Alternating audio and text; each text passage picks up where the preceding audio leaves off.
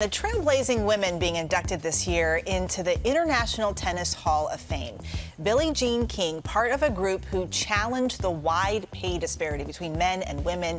ESPN's Elle Duncan is here with more on this story, and such a cool story of accomplishment for these women. It certainly is, and I love being able to join you all here on GMA and talk about my full-time job, something sport-related. But Eva, at the time, women in tennis, in many cases, were being paid 1/12 of what the men were making to play the exact same sport. So fed up, Billie Jean King and the original 9 made a bold move to break free from the tennis establishment and form what would now become the WTA.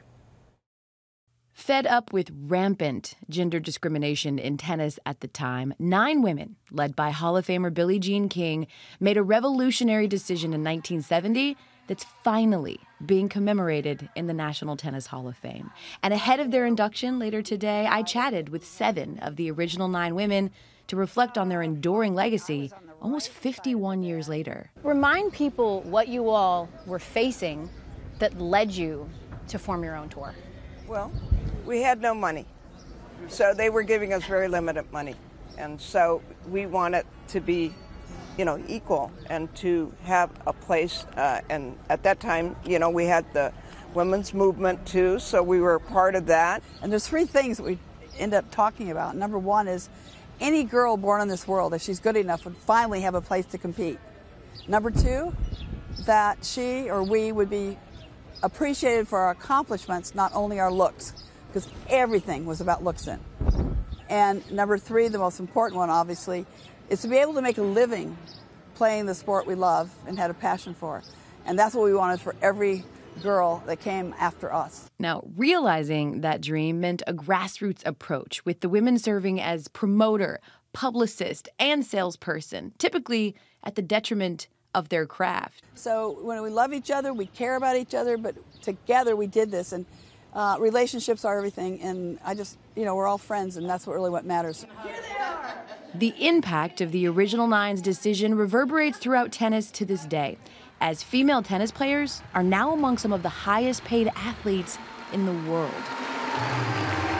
It's been over 50 years. What part of your journey do you hope endures? The fact that we were willing to stand up, to do right, to risk everything. There was also the truth, there wasn't much left for us.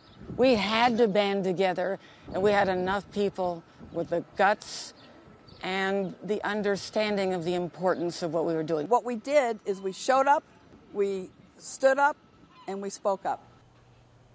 Oh, I love that. Showed up, stood up, spoke out, and they did it, of course, together. They talked a lot about togetherness. Billie Jean said she hopes that their experience proves that women are a powerful force when they work together.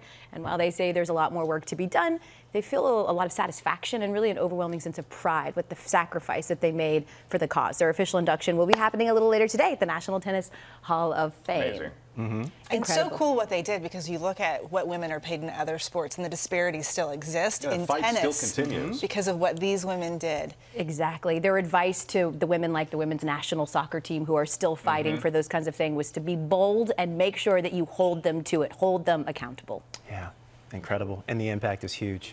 It's felt to this very day. It is. Yes. Well, hey there, GMA fans. Robin Roberts here. Thanks for checking out our YouTube channel. Lots of great stuff here. So go on, click the subscribe button right over here to get more of awesome videos and content from GMA every day, anytime. We thank you for watching, and we'll see you in the morning on GMA.